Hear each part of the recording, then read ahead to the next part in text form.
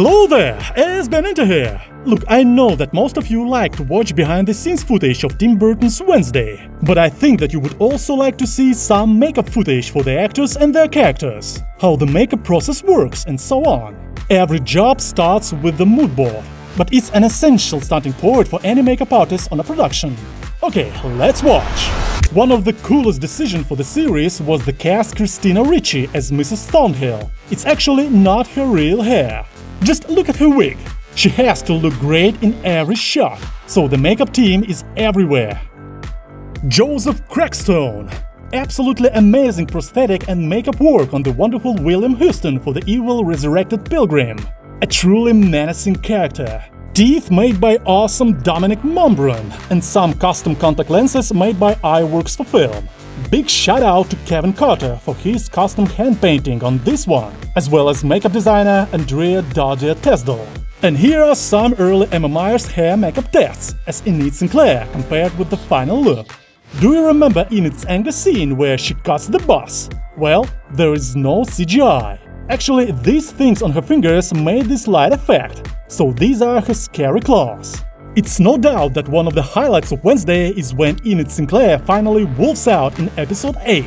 This was the test makeup of the mid-transformation look, ended up having to close the white eye whilst on set with sound silicone sculpting and repainting.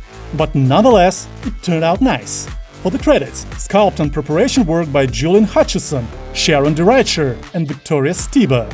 Test prosthetics designed by Tristan Cornelius were so good they need to be shared. And it doesn't matter that those semi-werewolf transition teeth were shown for the couple of seconds in the Wednesday show. Would you like to see the mask? Okay, here's the werewolf mask. And this is Emma Myers getting into her beautiful raven look. Hair and makeup designers Tara McDonald and Tamara Meade did a few different trials before the final look. They also had to make sure all 3 pink wigs were the same, so they had backups when the blood arrives. Gwendoline Christie, aka Larissa Weems, the principal of Wednesday Addams School Nevermore Academy. Her character's look and outfits were inspired by Tippi Hedren from the Alfred Hitchcock's The Birds. Tara McDonald created a 1950s style aesthetic with a strong brow, precise black eyeliner and strong crimson lip. Christie's costume was made by Oscar-winning costume designer Coleen Atwood. As for Catherine Zeta-Jones, she spent the longest time in hair and makeup to create modern Morticia. The transformation took about 2.5 hours, from her hair extensions to covering her body in pale foundation. And this is how young Weems and Morticia are brought to life. Oliver Wickham and Gwen Jones. And these are the Faceless. Amazing makeup. And of course, amazing work done on Jenna Ortega's makeup for Wednesday Addams. 7 months worth of mornings in Romania, turning Jenna Ortega into Wednesday Addams and getting those 2 braids symmetrical.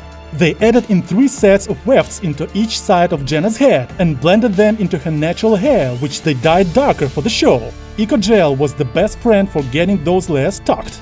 And this is a different look of Jenna Ortega's Wednesday from episode 4, the Raven's look. By the way, this makeup artist is Nirvana Jalalvand. Unbelievable Raven costume designed by Coleen Atwood. Hair and makeup designed by Tara McDonald.